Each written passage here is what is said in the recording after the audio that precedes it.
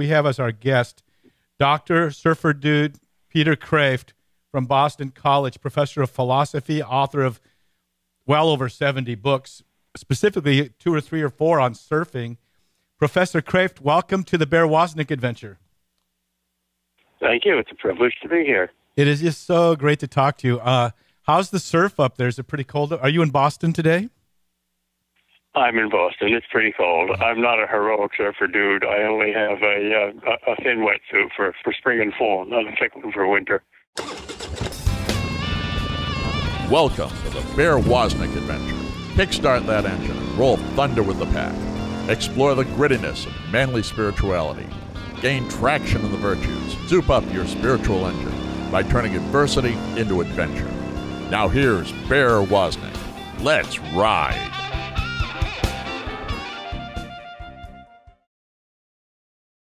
And I want to ask you the questions every atheist asks. I think one of the big questions he has is, if I can't see it, I don't want to believe in anything I can't see under a microscope. So he's, I guess. Well, then he better not believe in himself. So go for it.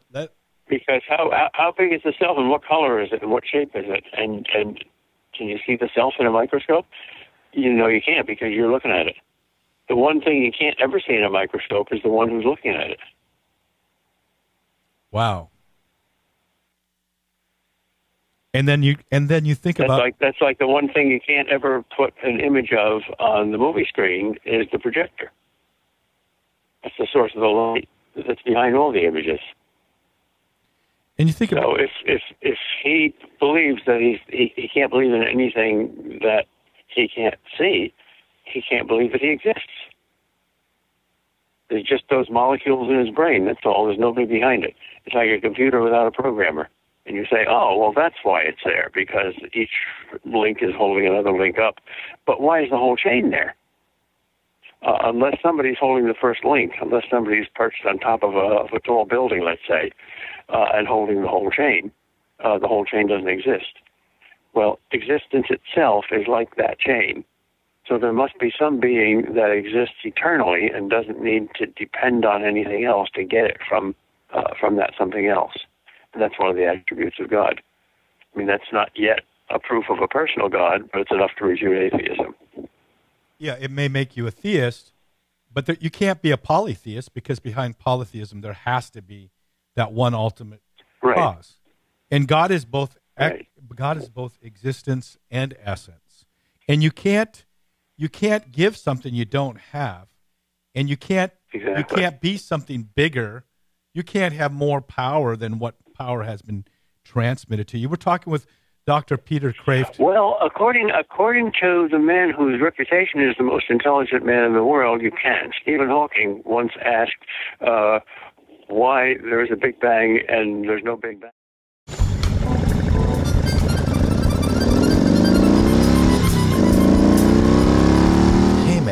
I don't want you to miss out on your free stuff at deepadventure.com. Go there and subscribe to our weekly email newsletter. You get free video content, including the Bear Woznick radio show, video version on YouTube before it even airs on EWTN. And you can follow us on all of our social media. Go to deepadventure.com and subscribe. Plus, good stuff happens when you support us at patreon.com/Bear Woznick Deep Adventure.